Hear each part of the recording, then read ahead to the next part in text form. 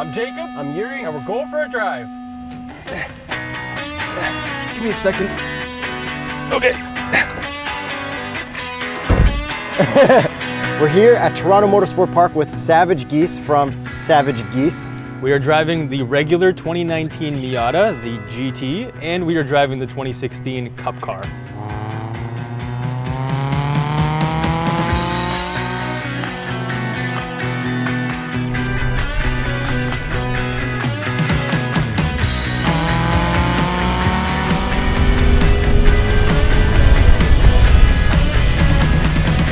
Jacob and I have never been in a race car before. I've always wanted to be in a race car. You know what you're doing, so you're gonna help us out today. I'm gonna try. You're gonna do really well. I think you're gonna do really well because you've been in about 6 billion cars now. Okay, let's start with just the MX-5. Okay. Savagegeese is also doing an MX-5 Cup car video on his channel, so subscribe to that now and also watch that right now. Oh, I braked way too late and I missed the apex of that turn. That extra red line really helps. I don't know how it is in the 18, but I feel like I get a lot more out of it. Mark told me to hit the brakes enough that starts your turn, and I think that's actually helping. All right, I'm gonna let off there because that's scary. Heel toe downshift. Come on, let's get a good lap time. Please, please get a good lap time. 132, that's amazing. Probably shouldn't have looked, but that's 3 seconds better than I did in practice. Don't go all the way to the cones on this part. Yes, that braking enough just to rotate you around, it feels like it's helping. Yes, oh my God.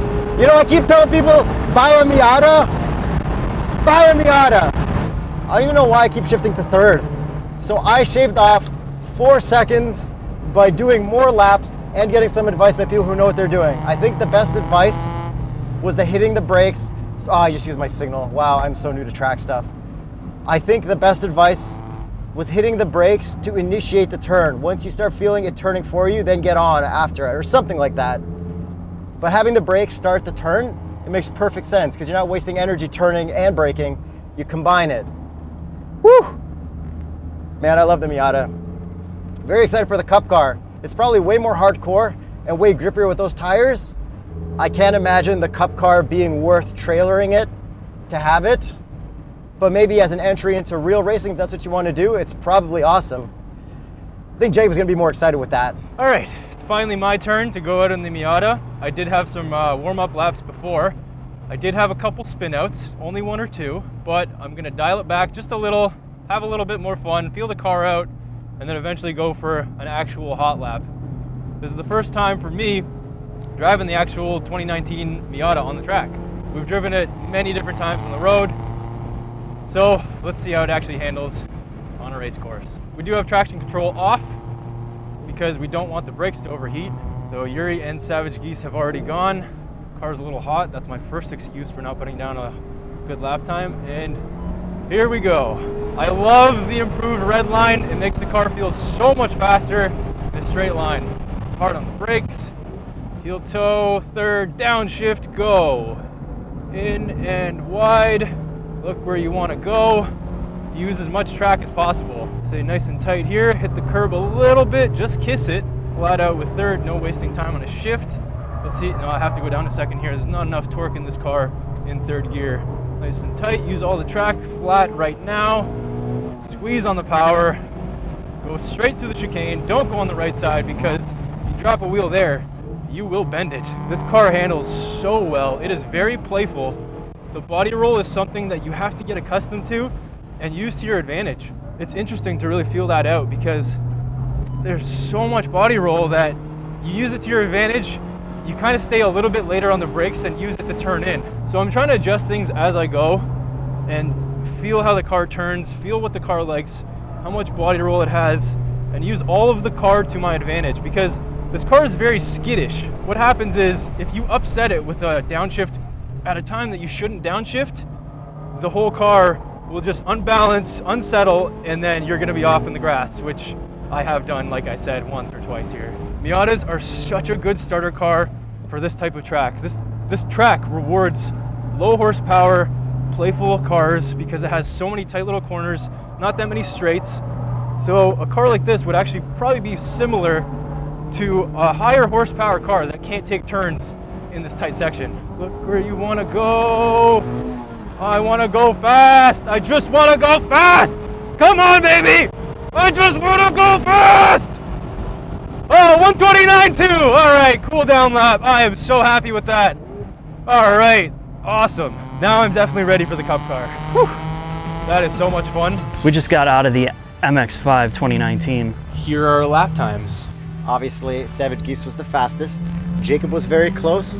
And Yuri, for my first time on a track alone, did all right. You did amazing. Yeah. You progressed. It was perfect. Where you started to where you finished, it's a huge improvement. Yeah. But to be fair, I finished even after this footage that wasn't on camera. True. You probably would have been a little bit faster. Yeah. Why was it such a big change from the start to where you finished? I guess just getting overwhelmed by everything in general. Like, I wasn't used to driving alone. I don't know what the cones mean. I don't know if the cones are rules or just guidelines. And then getting in the car with you guys later and seeing what you do and putting that into my practice helped a lot too. There's a lot going on in the track day. So now let's get into how the Cup car works, how to get in it, how to get out if there's a fire, and drive it around and see what the craziness of a Cup car is to a regular Miata. Fire test. Yo, have you been on the Nürburgring before? I have, but now I'm on the Cayuga ring. Yo, Jakub, is this what a Miata is supposed to sound like? Yes, sound, look, feel, everything.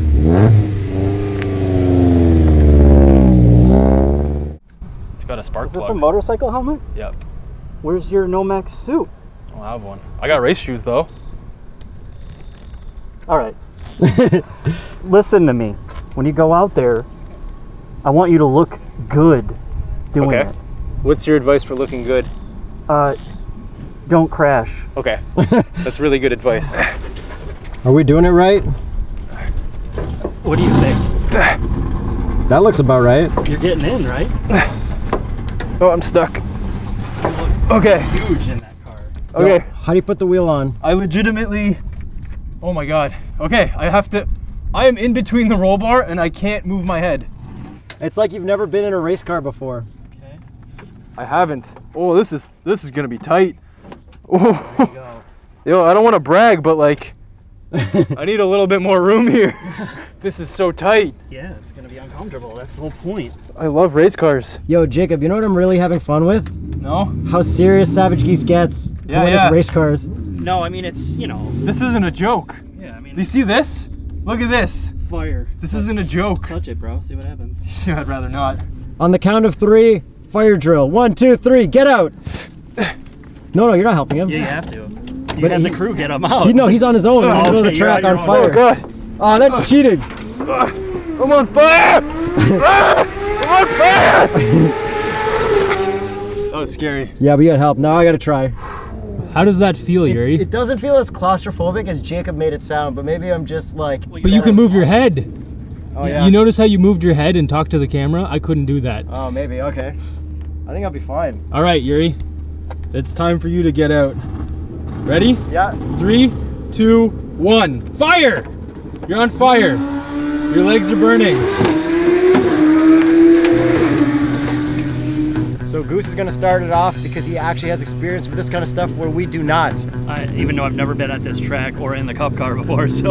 All right, so what you need to know is these race tires take probably about 6-7 laps to get heated up, and it feels like once you get more heat in it when you start braking. The other thing is, unlike street tires where you can kind of just slide around, as soon as you start to feel the rear end go, it snaps and you have to stay ahead of it, and you can't be herky-jerky on the steering wheel. If you're way too fast on it, it upsets the car too much.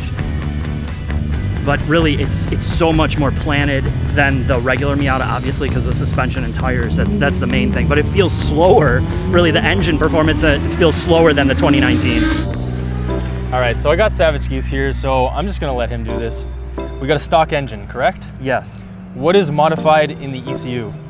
It is a standalone ECU, which is usual for racing because they can make their own tuning. Separate wiring harness to get rid of all the extra electronics and all that. Is it the same horsepower as a regular Miata 2016?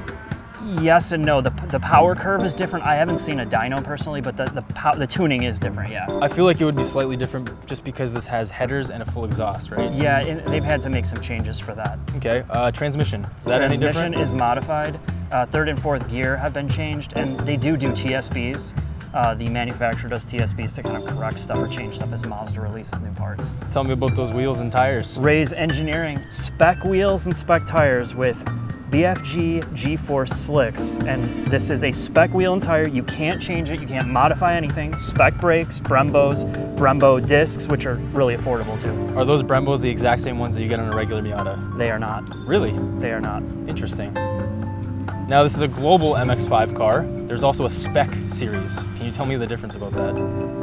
In short, the Cup series is no modifications. You get it from the factory. If you break an engine or transmission, you have to order it through Mazda Motorsports, and it has to come sealed. And that seal on there, if it's broken, you're disqualified. In a spec series, it's just like a time attack. There's a whole bunch of different rules, gray areas. You have a bunch of cheater stuff. So if you have more money, you win that series. Correct. This Gotcha. is a driver series. Driver skill dominates. That's cool. Can you tell me about those switches right there? Yeah, one is a kill switch for the battery. And what's the other one?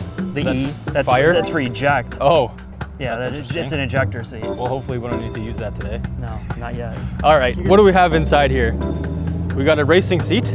Yes. We got a roll cage. The real roll cage. This is also made in the factory. This is not coming, so this does not come from the factory. They don't give you a race seat, so you have to get your own fitted and all the rails. But you typically want a halo. This is a halo style, so you get a Hans, so it supports your neck and all the safety stuff. And then we got this net right over here.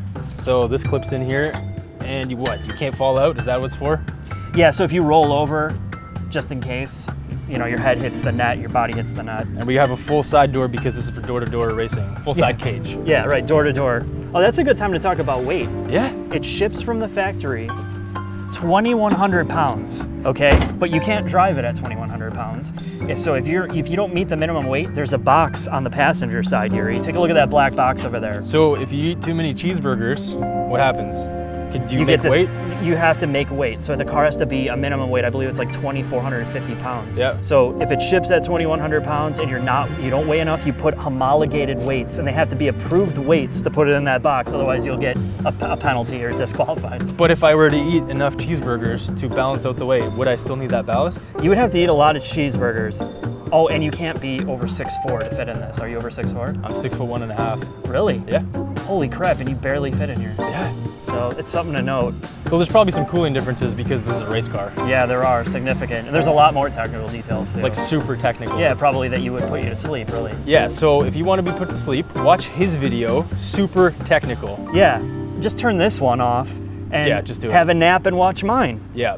And now I'm gonna go drive this. This is gonna hurt my head so much. I am hitting my head off of the roll bar. Holy crap, I'm gonna get a headache. Okay, first time in a race car. This is something else. Oh my God. Okay, so the tires need to get heat in them because these are slicks, but this does feel already so planted. It sounds so race car. I am so goddamn happy right now. Holy, okay. I gotta dial it back, take it easy, get some heat into the tires. Oh, the sound of this thing. I love loud cars. Even though it's just a Miata. Oh, I love blipping this. I can hear everything. It's a little hard to see with the net and stuff, but oh my goodness, I love this! Oh, I love race cars! This is the 2016 MX-5 Global Cup car. This is a professional race car, and this is the easiest way to get into racing. Oh yes, the engine is the same as the regular Miata. Got about a 6,200 RPM red line. I got shift lights. Ah yes, baby! Oh, downshift, race car. Oh, that grip. My God, this does not feel like the road car whatsoever. Like nothing like the road car. There's no more body roll. All of that roll is gone. You really find the limit of this. I haven't found it yet, but I'm sure I'm not that far off. This has so much grip. There's just no body roll compared to the other one. Oh man, I want one of these so badly. This is such a good car to learn how to drive quickly on. Oh yeah, a little bit of oversteer, just a bit. Gotta correct quickly because this car will get ahead of you. My God, does this sound like a race car, and it feels like a race car. It's not very fast, which is really, really good. And honestly, right now, I appreciate how not fast it is. Oh, you can brake so much later. And I'm probably going to stop talking because I need to focus. Compared to the 2019 Miata, the shift points are so different. I love having that higher red line on the 2019. Man, race car drivers get my ultimate respect. I got this. I'm going to run a 124 or lower in this. Come on, baby. This is it. This is it. This is it. You got this. You got this, Jacob. You got this. You got this. Come on. 122. No, 124. Yes. I'll take it. I will take it. Okay. Woo! Yes, I did a 124. Or maybe I did a 122. I'm honestly not sure, but I think I did a 124. I'm so happy with this. I don't want to stop. I don't want to stop. I'm sorry, Yuri. I'm probably taking up a little bit more of your time, but I don't want to stop. I'm so sorry, man. They told me a lot of instructions. Let's see if I can figure it out. Ride the brakes a lot, they said, in the first couple laps. Get heat in the tires. Oh, this thing hooks. I love shifting on that first shift light flash. Shifted. Oh, fifth.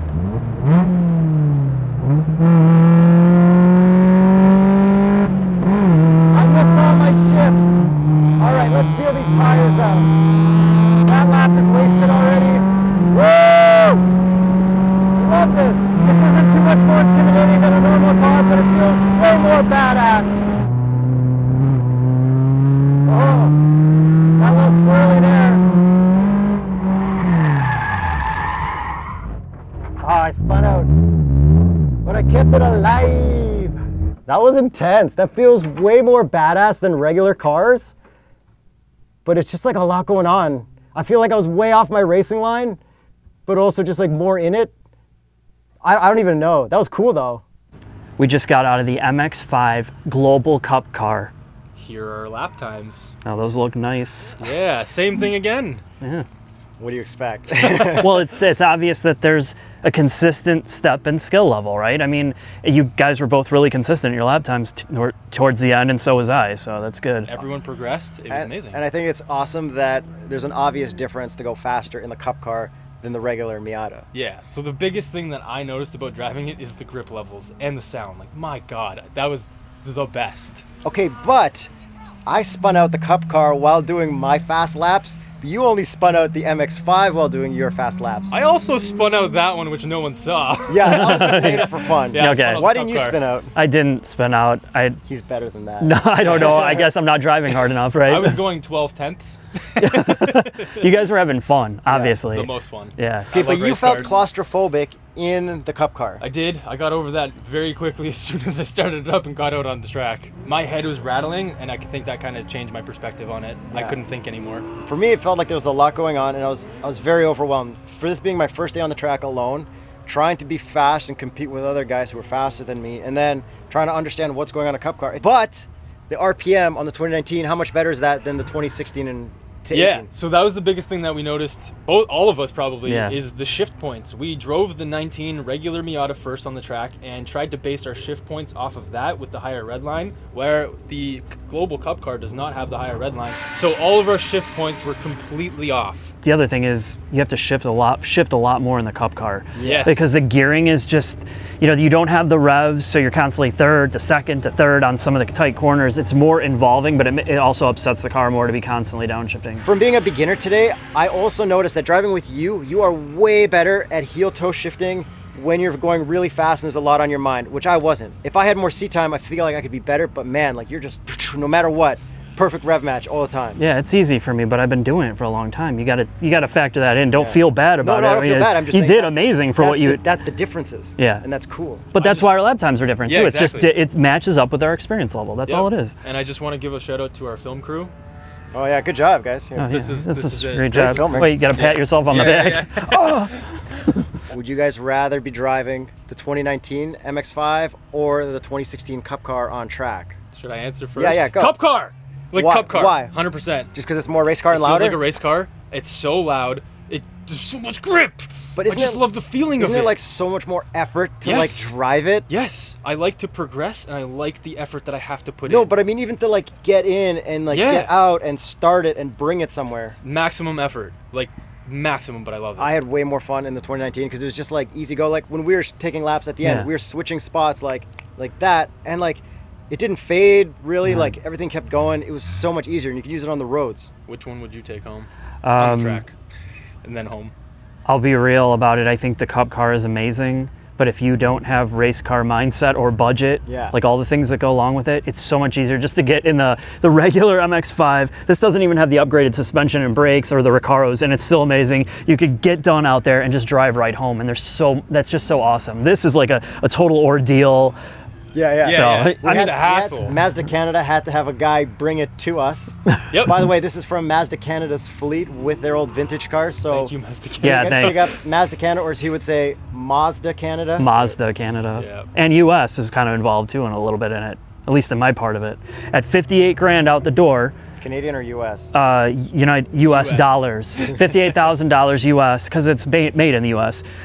You get a lot of car, but you have to get your own seat, you have to get a trailer, you can't street register it, so there's a lot of costs that are kind of buried into it, and the truth is, to run a whole season, it's about $150,000, assuming you don't crash. So that's a lot of buy-in to take this racing. But to start racing that, or like a Micro Cup, that's probably a lot more fun. I haven't driven the Micro Cup car. Yeah, there you go. Nissan. But you got to remember too, when you get a car like this, you want the competition. And there's not going to be too many race series that you can go out on grid and have like 50 cars on the grid. Or, there's a high level of competition all throughout the world with this car, and that's why you would do it. And it's very approachable though. When you guys got out of the regular MX-5, you pretty much felt right at home with it, right? It was just the tires. That's the biggest thing that you had to adjust to, is warming them up and getting used to what they're going to do, because they have just so much grip. And the seat adjustment. There was no seat adjustment, so it was perfect for Jacob. Yeah, for once. A little far for me, which made me. heel toe a lot easier. Savagegeese. Savagegeese. That's okay, we need those sounds. Yeah. Do you guys both recommend buying both for both people who need both? Sure, why not? I mean, if you already have MX or Cup car money, you buy a regular one. Yes. So just buy every Mazda, okay? Every Mazda. Miata. Buy a Cup car. Like, if you can get one and you want to go racing, you have money for racing, just get it. And don't forget, Savagegeese also has a video on his channel at the same time, or maybe a different date, so check his channel now too. Don't forget to subscribe to his channel. Bell. Subscribe to them. Both Patreons. Yeah, everybody's Patreon. But only our YouTube membership, because you don't have that yet. I don't. Yeah. Hit the notification bell, and there you go. Done.